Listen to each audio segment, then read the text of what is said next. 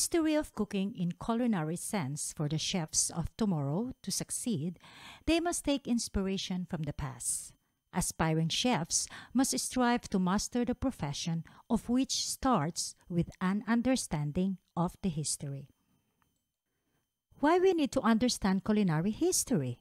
Historical perspectives allows chefs to give greater depth to food. The rich tradition of culinary arts allowed the chef profession to advance from an unappreciated industry worker to a highly admired and esteemed profession, ranking side by side with doctors, lawyers, and engineers. Now let's talk about the culinary revolution. The Turks invaded Constantinople at the end of Middle Ages. This forced the elites, nobles, and educated people to flee to the west. Many found Italy as their new home. In 1533, with the marriage of Caterina de' Medici of Florence to Henry III of France, Italian culinary art influence spread in France, where at the time French cuisine was underdeveloped and regional.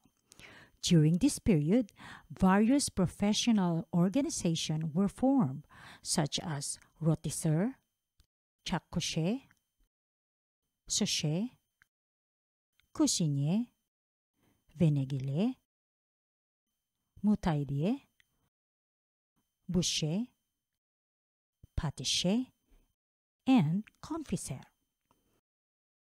In 1563, Charles IX, son of Caterina de' Medici, forbade serving meals of more than 3 courses per meal. At that time, the first course could have been composed of 10 dishes and 2 to 3 soups. During the first half of the 16th century, cuisines evolved. New variety of vegetables and spices were widely available. During this epoch, that paste became widely popular among the elites. During the Grand Siècle, the royal courts of Europe intensified the developments of cuisines. The excessive appetite and passion for vegetables of Louis XIV gave the chefs of the royal courts the opportunities and resources to develop new dishes, and the teaching reached whole of Europe. In 1765, Boulanger opened the first restaurant in the Rue du Poulet. In 1777, other restaurants called La Marque Dauphine opened all over the city. These were owned by traitors, allowed by the royal courts to only produce consommes. This royal decree prompted the traitors to ask the royal courts to force Boulanger to close the restaurant that was serving dishes other than consommes. The appeal was rejected, and thereon many other restaurants opened in the city. There are 4 factors contributing to development of the cuisine: classic cuisine, geographic region cuisine, religious cuisine, and cultural cuisine. Now, who are the important personalities in the history of culinary arts? Do you remember Caterina de' Medici? She was born on April 13, 1519. She is the daughter of Lorenzo de' Medici, the Duke of Urbino, and Madeleine de la Tour de Vanier of the royal house of France. Catherine was born into one of the wealthiest families during her time. The Medici's family was a powerful clan with line of dukes and popes, and were great sponsors of art, literature, and science. She was orphaned at the age of 13, married Henry, the second son of the King of France. She became Queen of France on March 31, 1547. Catherine died on January 5, 1589 at Château de Blois. Now let's talk about Antoine Carême, 1784 to 1833. He was the father of haute cuisine, said to be one of the greatest chefs of all time and probably the first celebrity chef.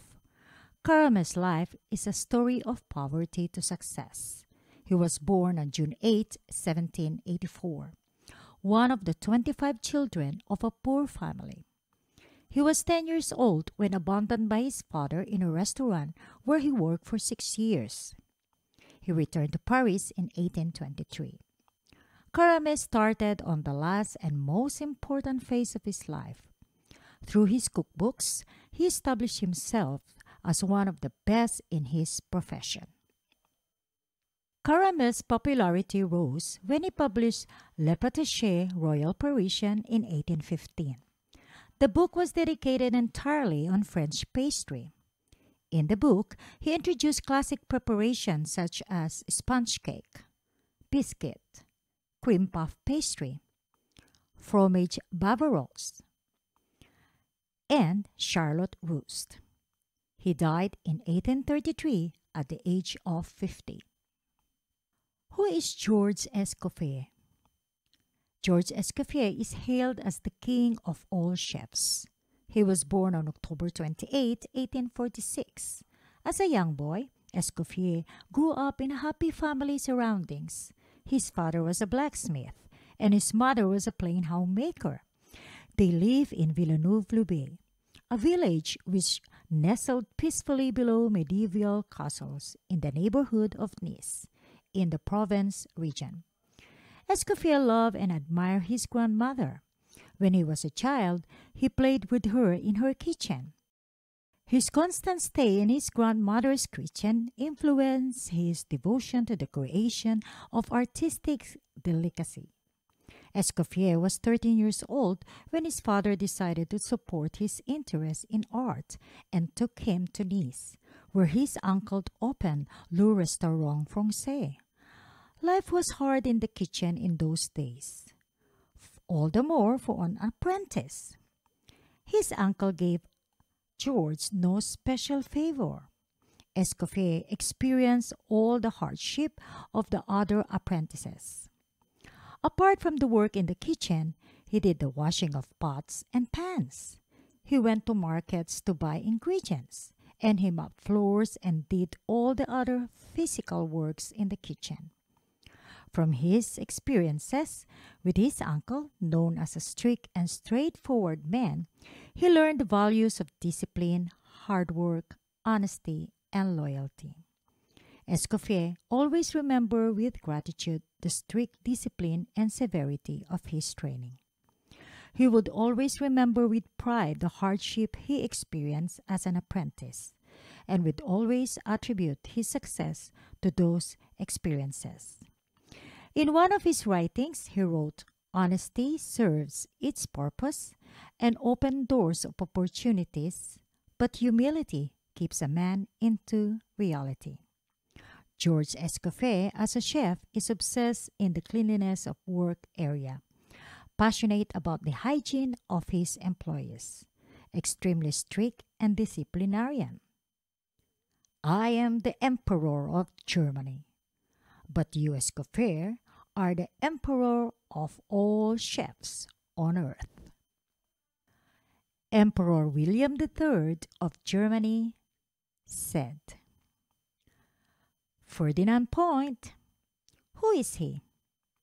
He was a French cook known as the Dean of Chefs. Was born in Brice, France in 1897. His father, Auguste Point, was a restaurateur, while his mother was a graduate of Le Cordon Bleu from his restaurant La Pyramide. In the south of Lyon came the modern lightly thickened sauces, baby vegetables, and other aspects of nouvelle cuisine. What are the wisdoms of these culinary chefs? We start with Antonin Carême. Of the 5 fine arts, the 5th is architecture. Which main branch is confectionery? He said, "A true chef must have discerning and sensitive palate, perfect and exquisite taste, a strong and industrious character, should be skillful and hardworking, positive and committed, and must unite delicacy, order, and economy." Wisdom of Georges Escoffier. Society had little regard for the culinary profession.